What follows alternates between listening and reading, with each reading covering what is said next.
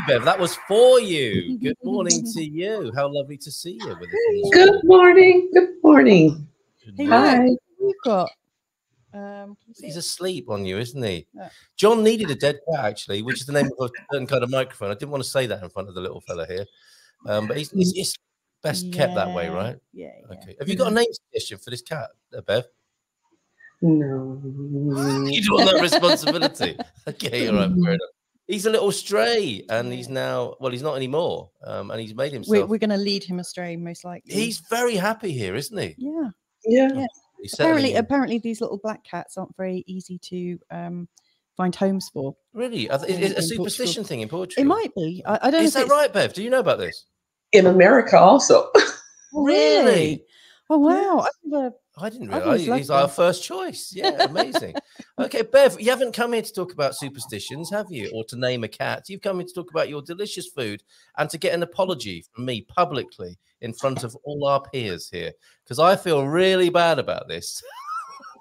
I credited Dan on Monday with his amazing skills in the kitchen and the beautiful film that you can see here. I'm going, Dan this, Dan that. And a little message from you. Actually, that's my cooking, not Dan's there. Some of the cooking at Finnesse is Dan's, but I think most of it is yours, right? And as Zen was saying, foodgasm, Sunday afternoon, stood up at the countertop. I was like Homer Simpson tucking in to this beautiful dish in front of me. So I am so sorry I didn't correctly identify you as the creator of this beautiful food. Correct. Dan is the creator of all of the fried food. Dan's from Georgia, and anyone's from Georgia in America, please do not come after me. Y'all like to eat fried food. I'm sorry. Fried. So Dan fries and he creates all of the batter for the fried fish and the fried chicken, which we love. Yes, I love to bake and season everything else. So the seafood bowl is something that is done and was created in Louisiana. We are known for our famous seafood bowl. We put it in the big pots, the seafood bowl pots, the gumbo pots, and we do the bowl. The creation for the jackfruit came about because in my kitchen, in the pantry, I have over 200 seasonings. And I get it shipped in quite often. And I just create different seasons. And believe it or not, I don't use salt at all. Do you not? Wow. No. I had a stroke before. So my stroke came from low blood pressure, not high blood pressure, believe it or not. So I've not heard of that. Yeah. And a lot of people, I used to brag about how low my blood pressure was. I've done that. I'm going to stop. Yeah. And I used to work out a lot. But every time I worked out, I would get lightheaded. And I was like, maybe I'm working out too much. And it caused a stroke.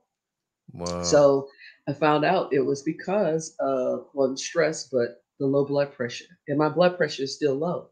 So I use a lot of seasoning without salt. Incredible. And you make such incredible food, Bev. And we need to talk about this as well. This is your vegan, which you are becoming. I mean, it's fair to say world famous for, right? Somebody rocked up the other day, didn't they, saying, I've heard about this. Yes. You've had people from Australia say, where's this great food? Australia, Sweden. I met a gentleman that, as I was telling you, I'm not sure if he trained somebody that is the overseer of all of the continents, but he is Portuguese, but he grew up in America and now he's back in Porto. He heard our accent. He was on the pit stop grounds, and he hurried up and he brought his kids back to the Airbnb to his wife. And he came back. He said, "My wife's not vegan, and I was just going to eat some rice, but I'm gonna come back." I gave him a taste of the vegan dish, which was jackfruit, This is the and one. This is this the is the one. But yeah. I want to tell you, this was the end of the jackfruit. But it looks better than that. But Yeah, I great mean, picture. yeah, I'm sorry, that is my photography doesn't do it justice, and nor does the packaging, right? But we had to get it home somehow. Yeah, That's the it, problem. Your presentation is absolutely beautiful, given the it, circumstances we have. but you did a great job, and I thank you. I truly thank you. I mean, you're like our number one fan, so thank you, thank you, Yay! thank you. Right, my pleasure. And I'm so sorry I gave Dan the credit. He didn't say anything, did he? Of course not. Of course not. He's like, yep, yep, yep, yep. I'll Of take course it. not. I'll take Yeah, it. but I thank you. We the jackfruit I do a lot with the barbecue, but I've learned that I can do more jackfruit with rice over rice. Yeah. Uh, uh, Cauliflower rice. Jackfruit for the vegetarians. I can put it over wild rice. Oh, that And sounds nice. yes, believe it or not, I don't taste any of my food because everything tastes like iron to me because I had cancer twice. So Can't that believe wiped that wiped out all of my taste buds. So I don't taste any of my food when I cook it, and even after I cook it, I barely taste any of it. I'm You just know, getting tingles here because eating your food is a spiritual experience, and how you both are, Dan and Bev. There's the love in the food. You can't buy that seasoning, and we've talked about this, haven't we? And people have said this to you before that you can taste the love in the food, and thank something you. goes on in the interaction with Soul Finesse and the customers. Don't you think, Mrs. Ev? Absolutely, yeah, it's amazing, and how like brave and courageous you are to spend so much time like cooking, not having tasted it. I'm sure Mr. M wants to volunteer to be a taste tester. I'll give you my taste buds. You can have my taste buds. Any, loves Are they any, like kidneys? Can we not do a transplant? And you can have some of mine, Bev. anytime, anytime, anytime. I tell you, but it's okay. It's okay because I enjoy cooking, and I'm gonna tell you anything. Soul Finesse came about. Anything that finesses the soul, and I know Dan talked about it. Anything that finesses your soul, cooking finesses my soul. It Yeah. brings people together, and people are able to sit down and they're able to talk to each other. When I grew up, I'm only 56 years old. When I grew up, I remember sitting around the table and talking. There were no cell phones, no electronic devices. We were able to just talk. And I remember years ago, Dan had a good friend, and he sat at Dan's desk and talked to Dan, but Dan didn't realize what was going on. The next day, he killed himself. No. And I said, that was it. No more. We're going to bring all these people that are here. We were in Japan. We're going to bring everybody that's single around the holidays. We're going to bring them together. And I'm going to cook. I don't know how I'm going to do it because we don't have much funds, but we're going to reach out to all of these little groups and we're going to bring money together and we're going to set these individuals down to eat, to cook, to let them know that we are here, we are a family. And it Wonderful. all started from there. And here I did the same thing. When we first got here, I did it in Lisbon, bring people together.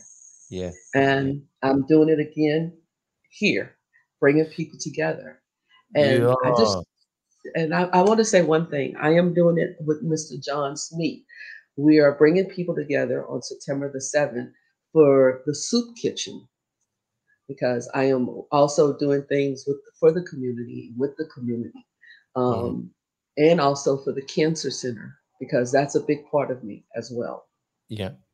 You know, so Well, you mentioned John Smeets there. He is the incredible photographer as well. He took some beautiful photographs I've seen on Facebook in the last few days of the Bay, taken at 5:30 in the morning. And John, I think, does all sorts behind the scenes as well, a little bit like you, right? So you're yes. working together for the soup kitchen and doing some fundraising and bringing people together around food, which is an amazing thing you're doing.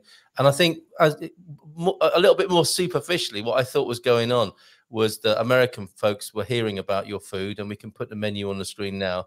And it was comfort food, which it is. There's no question about that. It is comfort food, and people were thinking, "Oh, that's good. I'll go along to Soul Finnesse." But there's something else going on. There's another positive and beautiful agenda going on where people are connecting heart to heart, and as you say, finessing their soul, which is not, you know, that's your name. I didn't realize that the significance of what was going on there. Again, you have so much going on that is spiritual and transcendent, Bev, you and Dan. We've got the Bayou crab, the vegan on Sunday, southern fried catfish, southern fried chicken wings. The kids love this, don't they? They love your signature mac and cheese as well, the seasoned fries, which Dan, I think, can take the credit for. Yes. You can have dessert with your main course with cornbread as well. Oh, I'm at a safe distance, I can say it. and of course, the amazing desserts that you create. So tell us a little bit about those, if you will. This weekend, both Saturday and Sunday, I will have chocolate cake. Oh, we had several people that wanted chocolate cake this past Sunday. Yeah. And they walked up and they said, "Oh, I'm here for the chocolate cake, that divine chocolate cake that you make." And I had no more. It was gone. Oh, no. And they was so disappointed. And I said, "I'm sorry. It was gone in an hour and a half." Oh, wow. Gone. Yeah. You know, and so I'm bringing it back. And the seafood ball will be Saturday and Sunday because we have pre-orders now. Have it, folks, and take a spare shirt because that's right, isn't it, Bev? Take extra clothes, because the way to eat that is to get involved, isn't it? Is to jump in, pretty much. And you're going to be asking people if you can borrow a hammer from Pit Stop to break open the crab claws. Now, you brought some utensils. We got the pizzas. Yes. Dan's got the tools. I have the tools. Excellent. And yeah, just get covered up and just get involved. And as soon as your teeth go into that corn cob and you get the flavors coming out, you go into a foodgasm, I called it. Owen's here as well. He's a great lover and creator of food as well. In fact, we've got his plum. I've got some of your plum ice cream, I think, that you made yesterday. Isn't that beautiful? Ooh, that looks good. It does look good. He's very skilled and talented. He's saying Dream Team Friday, Philomena Friday as well. Philomena Friday. Soul Finnesse sounds amazing. San Martino is very fortunate. You've also been called the Beethoven of cooking. That works, doesn't it? Oh, that's so sweet. There he was. He couldn't hear what he was creating, and you can't taste what you're creating, but we can, thankfully. And I'm so grateful to you. So grateful to have met you, Bev. And this, you know, how this works, how you are bringing people together. American folks, if you were brought up on cornbread and these American favorites, mac and cheese and fried fish and fried chicken, and you just want to finesse your soul, nourish yourself, you can certainly do that at a Pit Stop in San Martino de Porto every weekend, Saturday and Sunday. And something else will occur as well. Dan and Bev take it to a whole new level of sociability, of love, of connection between people. So we thank you for that, Bev. And I'm sorry I got it wrong. Yes, you got it wrong. Now, can I say one other thing? Of course you can. November is a big holiday. Thanksgiving. We do Friendsgiving, Thanksgiving. We are doing that at the Pit Stop this November. Wow. Right. So you will see Dan's cooking because he will do the deep fried turkey. Deep fried turkey. Whoa. All right, I'm in for that. Put me down. I'll be along for that for sure. Amazing. And also new friends of ours, Ken, Ken and Jen. It's easy to remember. Isn't it? Ken has started up and he's added to this whole experience the Taco Tuesday in San Martino de Porto. Yes, he has. Amazing. Yes. Amazing. Yes. So you enjoy that as well. Incredible. You're getting love from around the world here, from Belfast, Northern Ireland, sending love to Bev and Dan. May they keep cooking and loving the community. Here's to that. Absolutely. Yes. Bev and Dan, please give our love to Dan, who may still be sleeping soundly ahead of the hard work you'll be doing this weekend, right? Yes, he is sleeping because a gentleman birthday is today, and his wife contacted me uh, 2 days ago and asked Right. if I can prepare. Oh, wait a minute! If Dan can prepare chicken and fish for his Right. birthday today, Wow. And, um, oh, busy and day I today. and I can do her my mac and cheese and Yeah. sauteed corn because that's a Wow. big hit also because I do corn with bell peppers and onions in it. Oh, Mm, that incredible. Oh, sounds that good. sounds Yeah. wonderful. All right, And Bev, cornbread. of course, obviously.